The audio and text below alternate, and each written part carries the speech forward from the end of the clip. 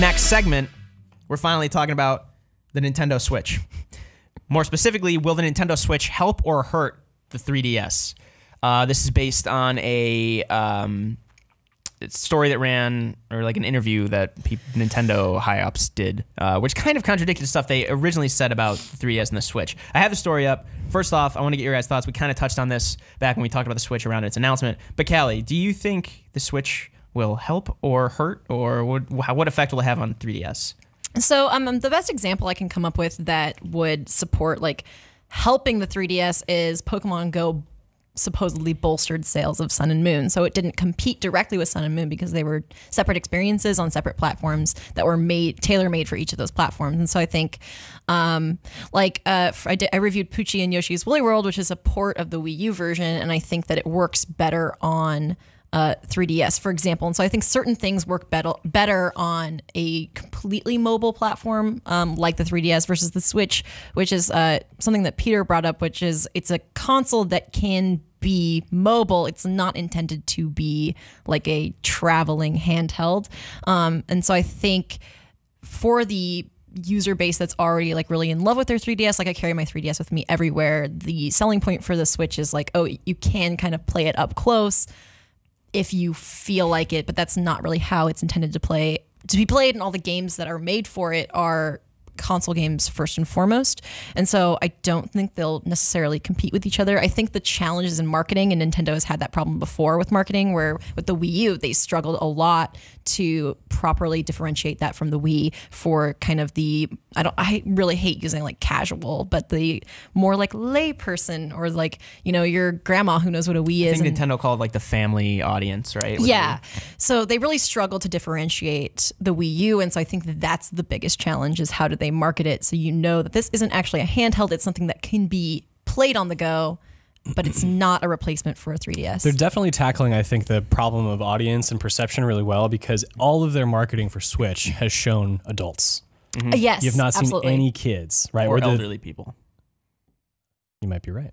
But the point is, 3DS is geared towards kids, right? I mean, I think that is a pretty big differentiator. And the Switch looks like a very sort of like high-end device, especially in person. Like, super impressed with the build quality on that thing. A 3DS is something you can just toss around. Like, it's made to sort of be durable. It's not really like a refined piece of equipment. So the marketing, I think they might be doing a better job this time, because they are getting around some of that confusion. But yeah, like I think you pretty much covered most of the points, you know, that really need to be said. I mean, they're different products with different aims. Yeah. So you got hands-on with the Switch in New York about a month ago, right? I touched it. At the reveal. I touched it all over. North American reveal, at least. And you were saying this is not anywhere near the, like you were just saying, the portability of the 3DS. This isn't something you're going to see on the bus a lot, right? I mean, you might see it, but it's certainly not like, I don't know about you guys, but when I play stuff like on a plane or whatever, I kind of just like keep it to myself. I don't like have the world understand that I'm playing a freaking video game and I'm, you know, having a good time.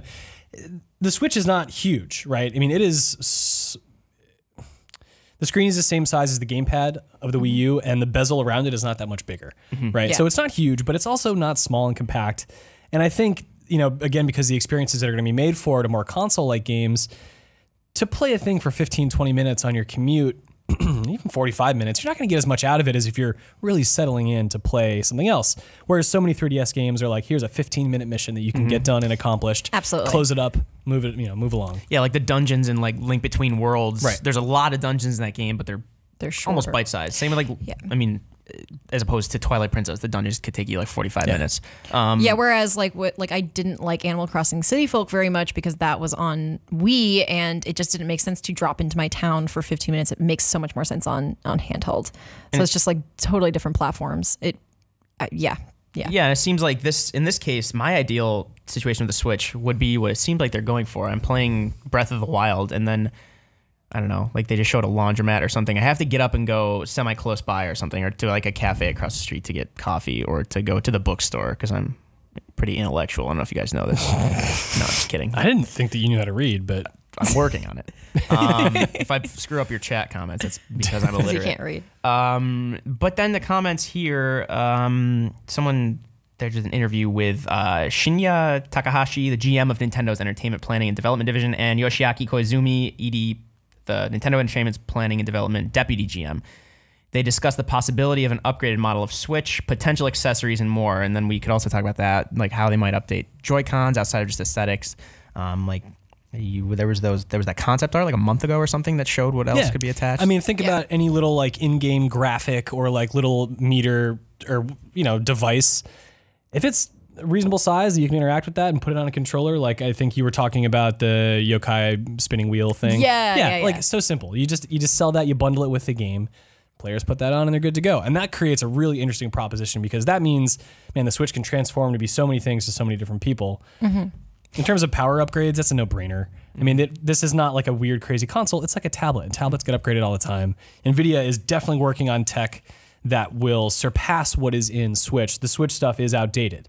So I would not be surprised if in 18 months or 2 years we saw some sort of announcement like, this Switch might be Plus. completely off base, this comparison, but it sounded more like the way they were describing how these two executives were saying how they want to update the Switch sounded more like an Android. Like you can take it apart almost and put new Joy-Cons on it or new accessories. It Well, sounded you can do modular. that. Yeah. Yeah. And But then they've as opposed to like the PS4 Pro, the Xbox Scorpio, which is more of like an updated iPhone. Well, kind of in the model. past, though, they've talked about creating tools for developers that allow them to port between devices really easily. So to me, that would say porting to things that are maybe more powerful or coming down the road. Okay. But yes, I think you're correct in your assumption as well that you can really tailor this thing with a lot of interesting attachments. Yeah.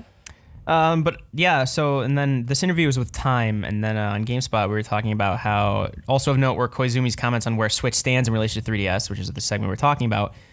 He didn't bring up the 3DS, but he did lay out a scenario which seemingly leaves a little room for it, unless you're going the route that we're talking about. We're hoping the Nintendo Switch will be a system that will be the constant in your gaming life, Koizumi said, whereas previously you would play certain things in your home system and certain things on your handheld.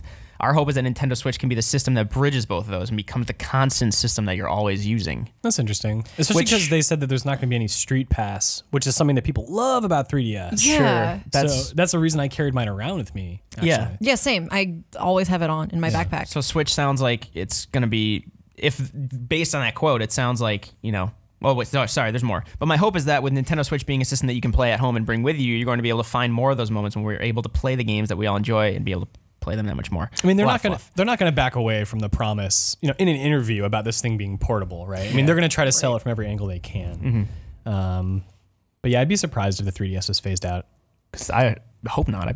3DS is one of my favorite things I own. Same. I could see the DS line being upgraded. Yeah. I mean, soonish. Yeah, I think it probably needs to. Yeah. I mean, especially compared to Vita, it's outdated. But once you have the Switch next to it, the resolution on these screens, the sort of graphics you're looking at, it's going to be, I think, underwhelming for a lot of people. Yeah. Mm-hmm. We give Nintendo shit all the time for their library not being the best in recent years. You look at the 3DS, it's unreal. Yeah, that's like one of my favorite libraries there is. And it includes the DS library because those games are compatible. Yeah. I mean, and you have like classics on the virtual eShop and whatnot. But yeah, it's just weird that those quotes kind of sounded contradictory to what they originally laid out. Yeah, I mean, bridging the gap is probably the interesting part of that quote for me because there were, all those rumors about Pokemon Stars being like, oh, the third version of Sun and Moon coming to Switch. And there were graphical things in Sun and Moon that I thought oh, this looks extra weird on 3DS. It belongs on something a little bit like a step up. And so I don't know if that means a replacement or extra features that if you play something on your 3DS and then you have, this add-on on your Switch or whatever, I don't know what bridging the gap means. That's the question, the big question mark for me on whether or not that'll help or hurt the 3DS. It's what they mean by that. They'll probably lean in more into mobile in terms of bridging the gap between hardware. Yeah. Honestly. Because that's what they're using for some matchmaking, some lobby stuff. Yeah, because we still don't know a ton about. We actually, Kotaku put up a pretty good article basically saying, we're a month away from Switch and we should really know a lot more. I mean, it really stands to question, will there be online day one? I don't know. Have we seen the UI yet? Barely. Yeah. Barely. You didn't see any of that? Oh, wait. No, they had debug UI at the event that I was at. But you didn't see sorry. You were playing games, but you didn't see like a home menu or anything. Right. Okay. Whenever they went to that, they were hiding it and they were doing something secret. I'm serious. Oh, seriously? Seriously. They had individual safes next to each station? Well, there was a Nintendo in some other country had put out a commercial and they forgot to green screen in gameplay footage over the tablet, and we actually got a look at the debug menu. Yes. So I did see what it looked like eventually. But then since Nintendo has shown like a screenshot or two what it actually looks like in trailers where they did cover up the green screen footage. You probably just said something pretty insightful and helpful, but all I was imagining was these thumbprint activated safes next to each station and you just sneaking around knocking out Nintendo employees and scanning their like eyeballs, not knowing that they're thumbprint scanners. And then you actually didn't What's get to play going the on Switch. in there? In what? In your head? I don't know. I just like to imagine you thinking you're Solid Snake and knocking out people and trying to scan their eyeballs on a thumbprint thing. And then like you do this with the thumbprint, like, oh, that's all I need to do. What? It wouldn't be a good segment If for we us didn't talk about knocking people out. go off the rails the last second. We're about to pull into the station and nope. Yeah, because that's all. how you drive a train. It's got a wheel and everything. We ran out of coal. One of those dastardly villains had tied someone to the tracks and it threw it off. Snidely Whiplash. Yes. Who? Snidely Whiplash? A, did you make that up? And B, if you didn't, what's that from? I wish I'd made it up. It's from Rocky and Bullwinkle. Oh. You young boy. Is that the moose and the cow? One of them's a moose, right? Rocky's the moose. Rocky's a squirrel. Bullwinkle's the moose. Yes. Rocky's a squirrel. I would have made that same mistake. Yeah. He's a flying squirrel, to be specific. What? Those things, like sugar gliders, is that the same thing as a flying squirrel? Those things are sweet. I don't know. I want one in my house. It, You like, want swoops. to own one? I really want a raccoon. I want a pet raccoon. I saw one on my run the other day, and he looked very confused at what cars were. And I did not want to go near him because I've heard they can be vicious. But I'm basing that entirely off the movie Elf. When I say I've heard they can be vicious, I'm just thinking of when he says, does someone need a hug, and then gets hugged with claws. Yep. Okay, let us know what you think. Are you worried at all about the Switch's impact on the 3DS? Are you hoping, like Callie said, that it would just supplement it? Are you, in general, looking for more info about the Switch like we are? A month before release, almost exactly a month, a few shorter than 5 days, and we will know more about the console in the coming weeks. Hopefully we'll get some in the office, and we'll be able to tell you more.